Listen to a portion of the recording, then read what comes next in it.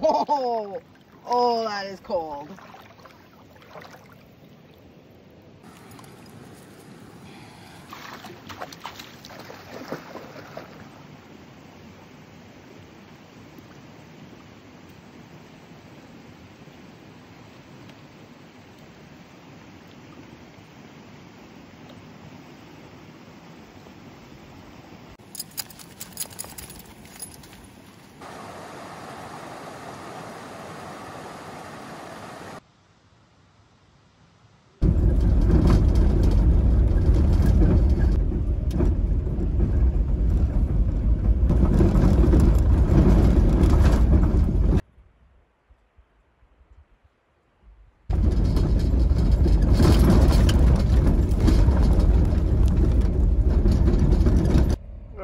I think that's as far as I take this van.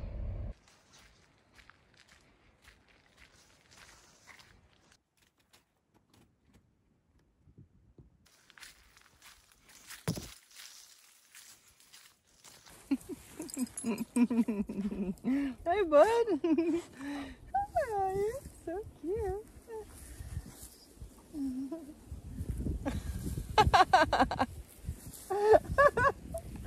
Oh, I love you, bud. Frank and I are out enjoying one last back road adventure together with the truck before embarking on a pretty significant project that's going to be a real game changer for us. So I'm a little nervous to get into it, but I'm confident I'll be able to figure it out, and I got my dad to help me, so that's always nice. He's a professional, so it should go as smooth as something of this magnitude can go. But it is so nice to be out here in the sun, this late summer sun, and it smells amazing. Oh, I love the smell of the trees at this elevation. The pine just hits different than it does down in the valley below. So I just wanted to enjoy it one last time in case this project takes me until snowfall. Hopefully it won't.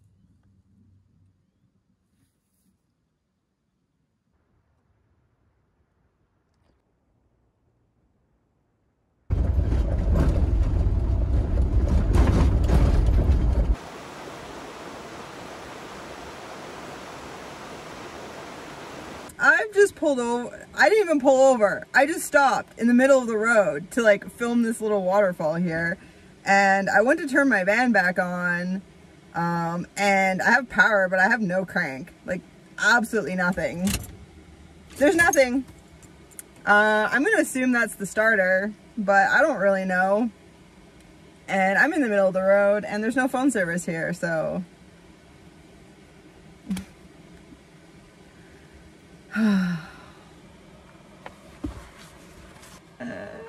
I'm so glad I went for that big walk. I would freak out right now if I hadn't done that walk. And I'm just like, all right, well, there's water. I can filter it. I have some food.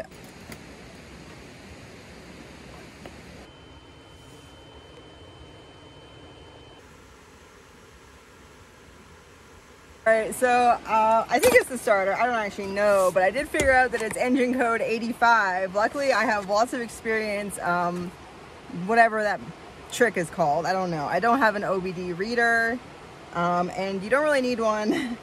So I just have to figure out what engine code 85 means.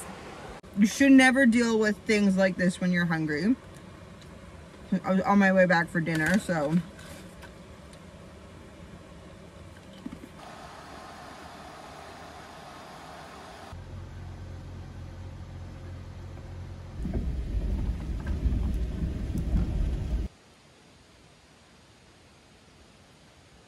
Okay, hold it in the cranking position.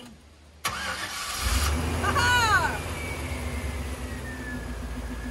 What did you do? Well, my dad just came and saved the day, and it turns out that my starter wire was just hanging there. It had come off, so he just touched it back together while I cranked it and it fired up. So now I have to just go straight back to their place without turning off the engine. And yeah, I got some work to do. Oh yeah, okay, that feels good.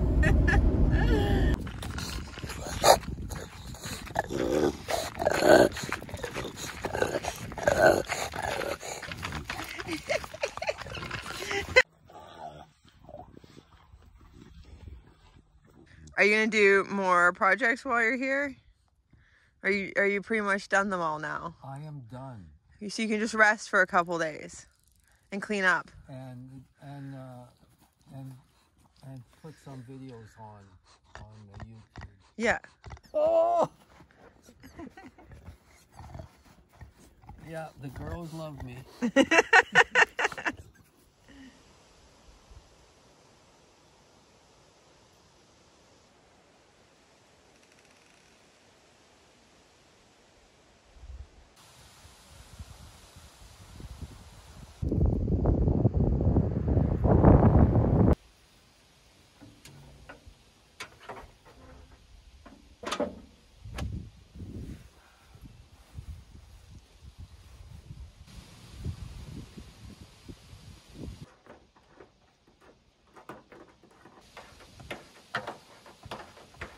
Can you hold the other side?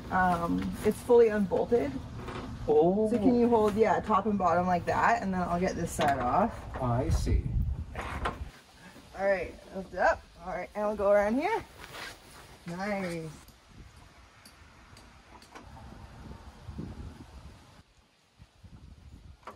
Alice, hi, Bobby.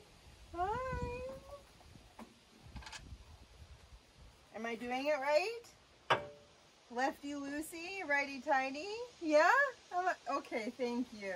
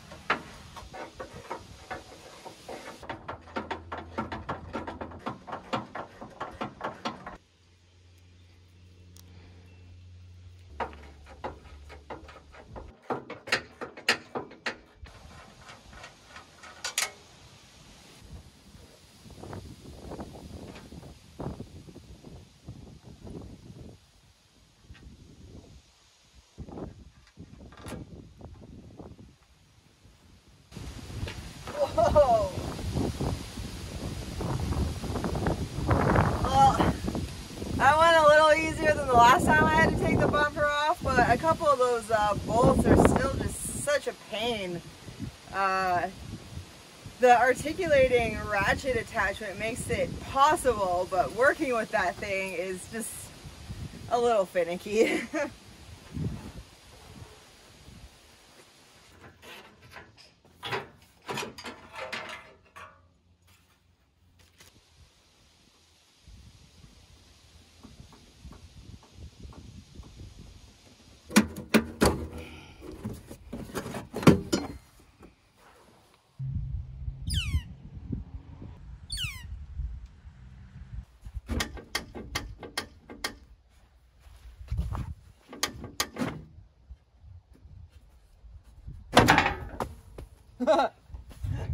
Yeah, nice. All right.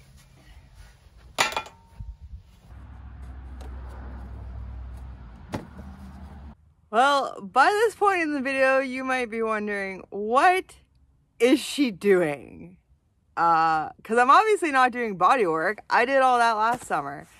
I am doing an engine swap, and it is probably the most ambitious van project I have undertaken thus far. Bodywork was a lot of work. It took 6 weeks. But if I messed it up, I still have a mobile home. The interior build was no problem. Like, you can just wing that. It's not a huge challenge, I don't think, to do the most basic carpentry out there. But an engine swap is, at least to me, feels like a pretty big endeavor. So back in April when I was on the island and I was just getting started editing and posting videos to this channel, I was on the phone with my dad and he informed me that my parents would like to buy me a new engine for a truck, and so they had set aside a budget to buy a rebuilt motor that we will swap, as well as a lot of the other parts that are going to need to go into this to make this project a success. So one of the things we were doing is replacing anything that coolant has ever touched, because the coolant in this thing is like all rusted. It's got this weird deposit stuff happening and it's super corrosive, and I've already had to replace so many components in the cooling system, but without replacing all of it, it's just going to keep being issues. And I'm pretty committed to truck as my forever home. So this is definitely a worthwhile investment to be putting a new motor. It's probably going to take a few weeks to do this project, and I'm going to do my best to keep the videos balanced with Frank and time in nature and just stuff that's not just purely engine rebuild, but expect the next few episodes to be a lot of me doing an engine swap. And figuring that out as I go and learning things. My dad is a mechanic slash heavy duty mechanic, so I am not completely on my own on this. I am expected to be doing the vast majority of the work myself, but my dad is guiding me and he's gonna help me along, and he's gonna make sure that when everything's put back together, the truck runs. So that's awesome.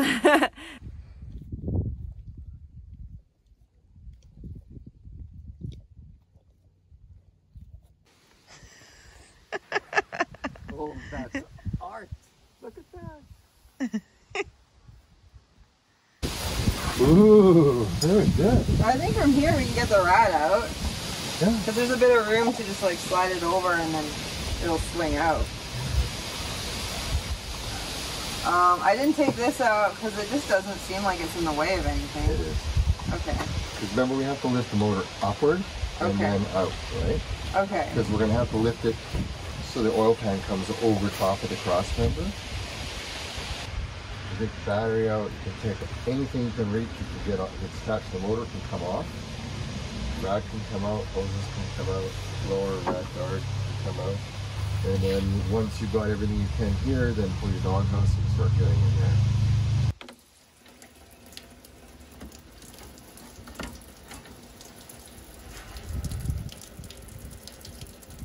Well, this is my coolant, and I hope that it's obvious to everyone why everything it has touched must be replaced. I'm just absolutely amazed that I have driven truck for almost 5 years without a catastrophic failure yet. So I don't know if you remember when I repaired this rad hose by cutting a chunk of it off, but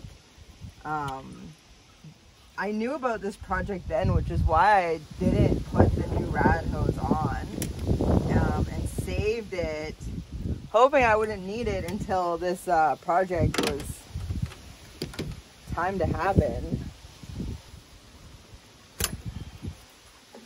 There we go.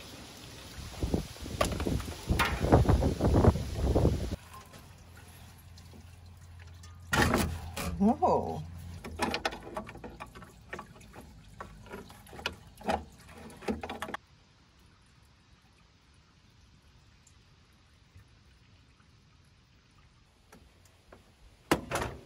Whoa.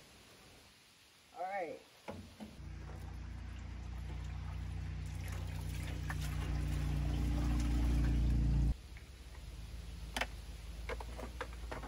Haha. Nice.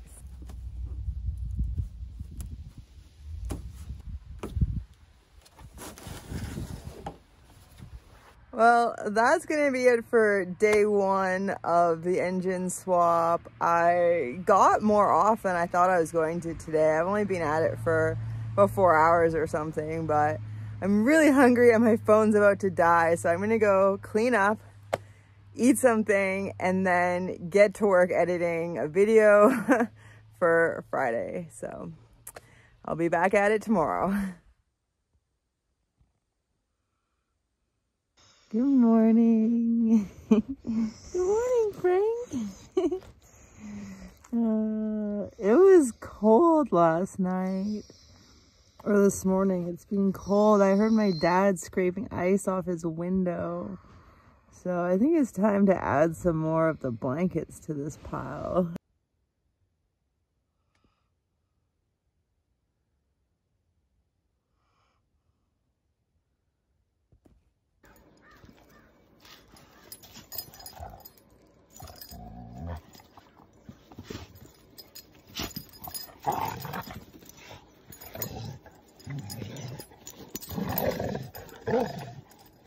What are we doing first?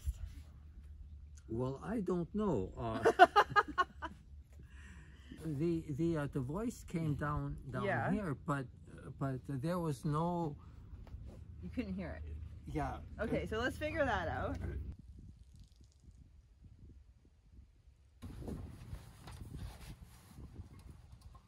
Nice.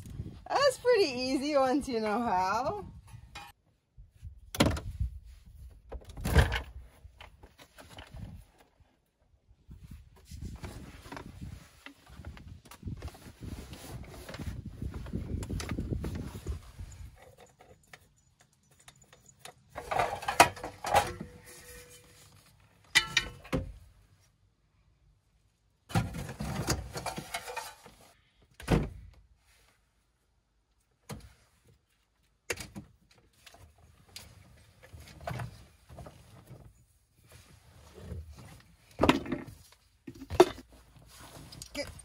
Off of here.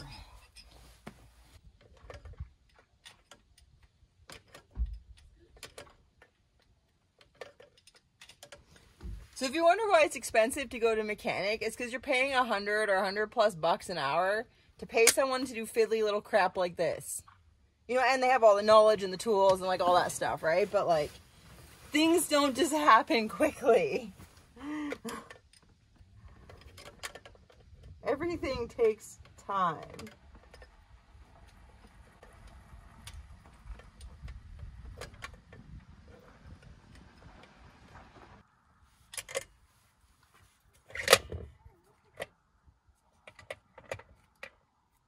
All right. There you have the distributor, cap, rotor, and ignition control module are underneath. And that is oil. It took me so long to get this bloody bolt out. Not because it was tight, because I could only turn it like a 1/16 of a turn at a time. Such a pain in the butt.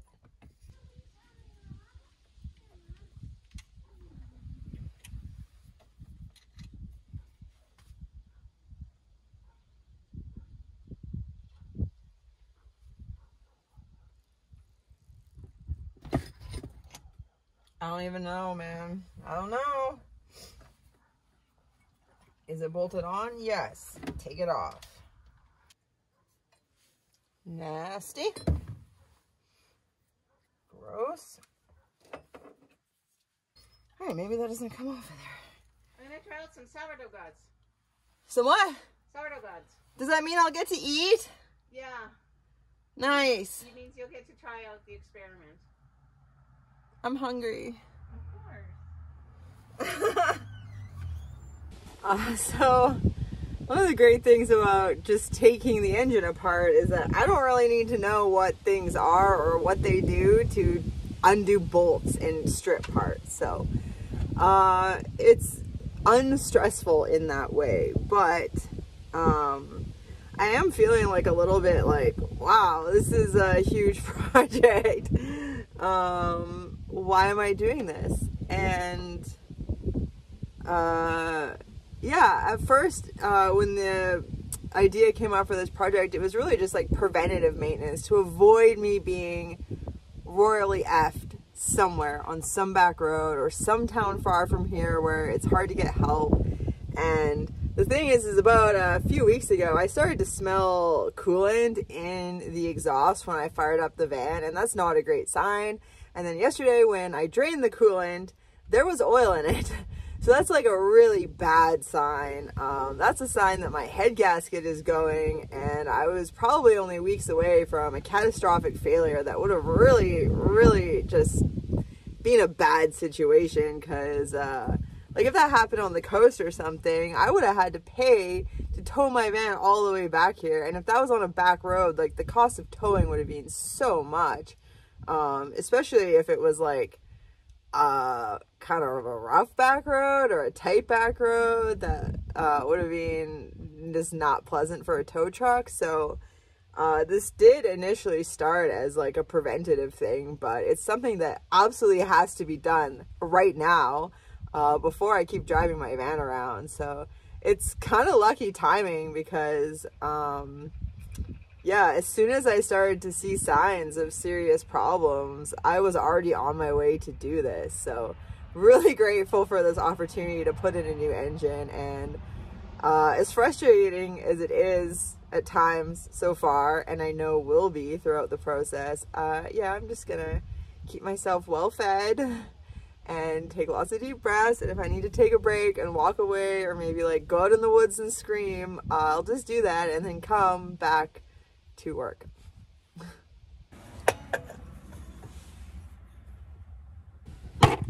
I'm shoving rags every time I take something off that creates a hole into the engine, because I don't want to drop like tools or screws into the engine and then need them and have them be stuck in there. So I got the alternator out.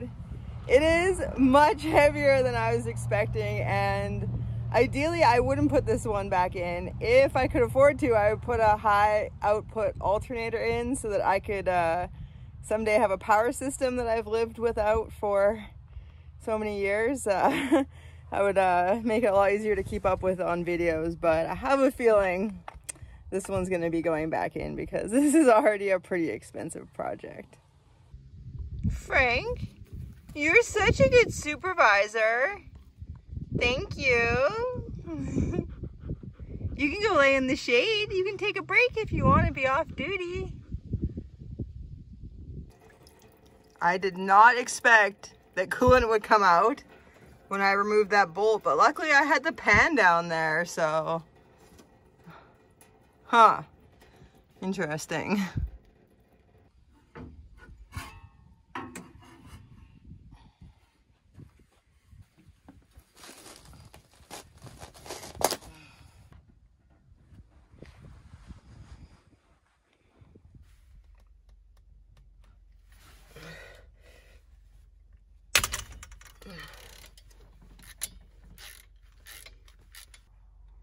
Oh, I totally stripped the edge off that bolt.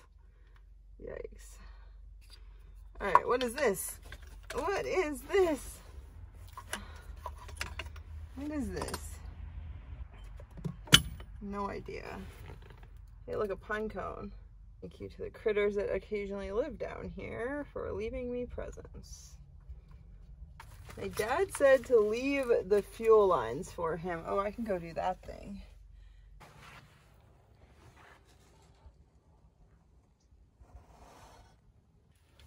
It looks like it should slide that way. Yeah, it does. Yeah, we just need to. There it goes. Oh, tricky. I feel like these lines need to come out before this can come out. Yeah, so you gotta take that off. Okay, so get rid of that hose. Lose the hose. Then take that bolt out, this bolt out, this bolt out. What is this thing? Coil. Ignition coil. Ignition coil, okay. Okay, there are O-rings on the ends of these fuel lines. O-rings. They must not be lost or dirtied. O-rings. O-rings. There are fuel inside these lines. Yeah. So I would go down and get the plugs and find plugs immediately for both. There, see what I've done? Oh, okay, yeah, a plug and a cap.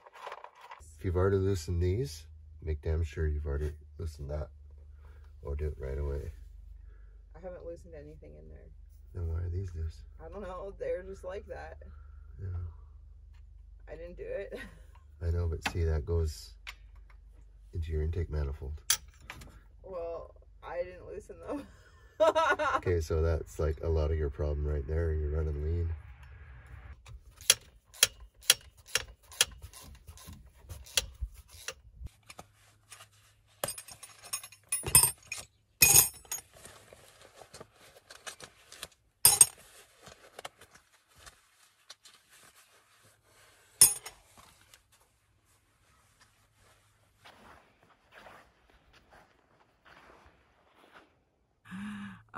So day 2 on the project was, I mean, it was fun, but it was also, I spent a lot of time just, finding the right size, like wrench or socket. Like so much time is just spent going, from figuring out what size you need and finding the right tool. I ended up just, collecting the ones I was using most in my pocket, which was pretty handy, but it's like sometimes to take off like one part, you need like 4 different size sockets and wrenches. Like there'll be 4 bolts and they'll all be a different size. Made some serious progress today, 2 days in, and I have most things off the engine that need to come off before we try to remove it from the van. I am so tired. I feel like I've been fighting falling asleep all day. I stayed up till like 6 a.m. editing the night before last. Yeah, I'm just super tired. I'm not complaining, but I am worn out. I feel like I was worn out before starting this, and then it's like, you know, I was up till like 1 editing last night after doing a bunch of work, and then got up and it's like freezing and I'm cold, and then yeah, just like work on the van, have dinner, I'll go hang out with my family for a bit, and then probably have another 5 hours of editing I'm hoping to do tonight so I can get an episode up tomorrow afternoon. Yeah, it's stretching my brain. I can feel it, and putting it back together is really gonna stretch it, but then I'll have like an understanding of how everything works. So but it was pretty funny because my dad is like, yeah, you might want to get some masking tape and like label where like all the plugs that you took off go.